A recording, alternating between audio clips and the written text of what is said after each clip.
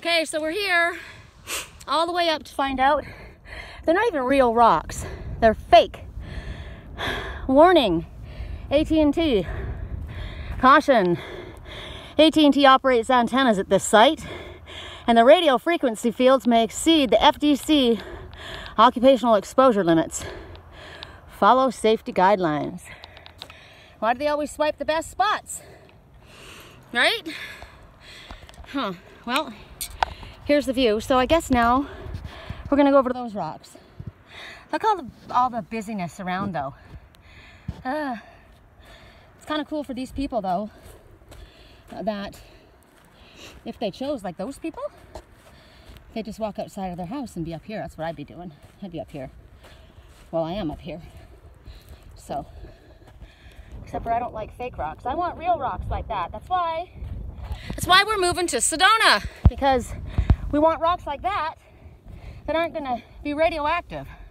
Check this out. I see a hawk flying above over there. I wonder if she's gonna come over here. I could call her here. Come on. Come on, baby girl, there's two. Look at the fog creeping over the mountains. That's pretty cool.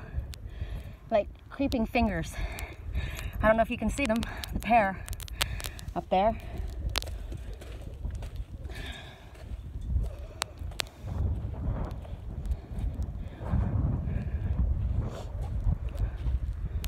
Yeah, there's no point in getting radioactive. Isn't there a song called Radioactive? There's a message in that right now. Radioactive. I'm waking up, right? I'm checking out of the prison bus. That's what I'm doing. Checking out of this, see? That's prison. Checking out of the hamster cages, right? Gerbil cages. So they look like a bunch of gerbil cages all together, right? Checking out of the prison bus. I'm waking up. I feel it in my bones. Oh, there she is. I knew she'd come if I called her. Wow. Okay. Hello. Hello. Come right down. Come right down. Interesting. Come on. So what we just saw was not a red hawk. We saw a raven. Did you hear the caw? Magic and miracles. I called her and she came. Interesting. I called to someone thinking it was someone else, and another one came forward. Be careful when you send your energy frequency out, right? You don't want to emit your energy frequency to the wrong tower. I sent my energy frequency out and I know where I sent it, but that raven is the one who came.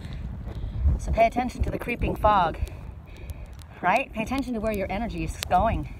Where attention goes, energy flows. So if you don't want to draw to you a situation that was from the past or negative, don't be thinking about it. Cut it. Write the person's name down on a piece of paper. Light it on fire. I did that. I did that to that raven. I did that to all of them actually today after I told my client to do it. I said 3 names came to mind right now that are taking my energy without me wanting them to take it. It's one thing if I choose to give you my energy, right? But you don't just take it without my permission. So I wrote all 3 names down, I lit it on fire, and I said, I give you back all of your energy, and I take all of mine back. So that one came scouting to see what happened. Came out of the fog, right? Came to check it out. Because I'm at the tower, I'm up here. I'm emitting a frequency. And everyone's coming. That's what happens in Mercury retrograde. Make sure you are clear on who you want to come in. Man, loud messages. I'm going over to the free rocks.